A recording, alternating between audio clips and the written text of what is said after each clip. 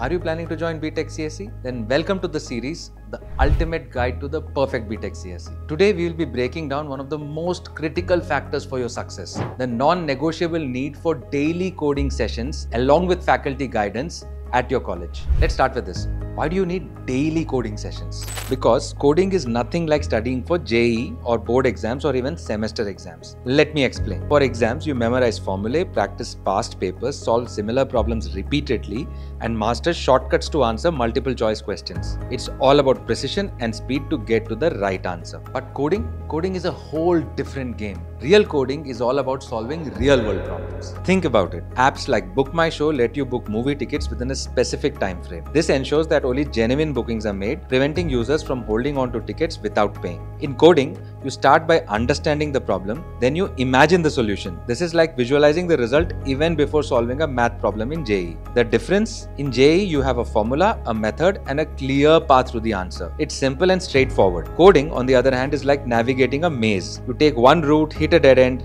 backtrack and try again. You might fail multiple times, spend hours or even days debugging a single line of code. Now imagine you land your dream job and your manager assigns you a problem expecting it to be solved in a few hours. But if you take days, how would that look? Managers expect you to be productive and effective from day one. Your manager doesn't care if you know the formula or theory. They want results. They expect you to navigate the real world maze, spot dead ends and find solutions that work quickly. But most colleges don't train you for this. They hand you ready-made solutions through lab manuals instead of letting you figure things out and solve problems yourself. This leaves students unprepared for real tech jobs. There are a few engineering colleges which prepare students for the real world. They offer daily coding sessions with faculty guidance. Think of it like Google Maps. When you hit a dead end, the faculty guides you back on track, helping you find the right solution, all by yourself. How do you find out if your favorite engineering college offers you this kind of training? Visit the campus and directly ask the students. Do they have separate theory and lab hours just like they had in school? Do all students have a standard set of experiments to do?